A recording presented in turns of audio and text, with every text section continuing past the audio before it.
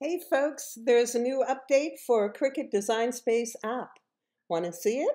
Keep watching.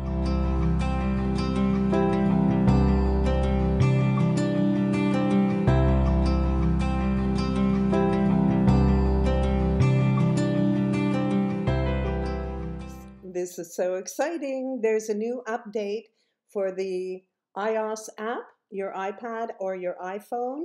You need to go into App Store, click the update. I had to sign out and sign back in order to see what was new. So you might have to do that. One of the features that's new is you can now use links with the app. You no longer have to go to your computer. So I'm on my Facebook profile page where I've shared a link for a file. I'm going to click that link and it's going to open right in my Design Space app. I'm thrilled. I love this. So there we go. The file's all ready to work with. I'm going to delete that. I'm going to go new project just so I have a clean screen. And we can also now upload SVGs. So exciting. So to upload an SVG, you're going to browse files.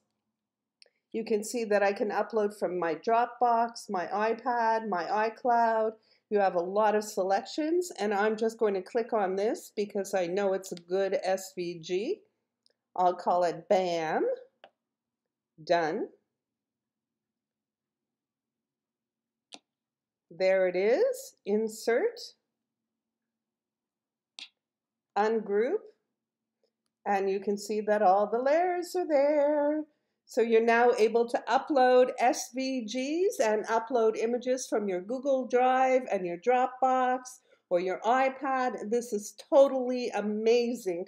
I hope you enjoyed the new update.